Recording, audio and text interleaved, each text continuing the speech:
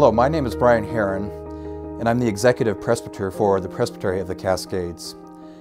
Today, I want to make a personal appeal to you to get vaccinated so that all of us together can return to some form of normalcy.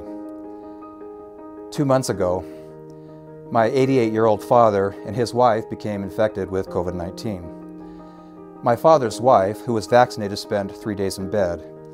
My father, who was unvaccinated, was hospitalized and for a time lost his ability to walk and suffered significant cognitive impairment.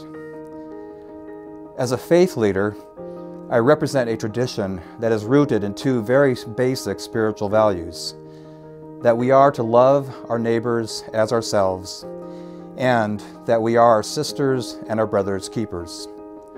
These also are American values.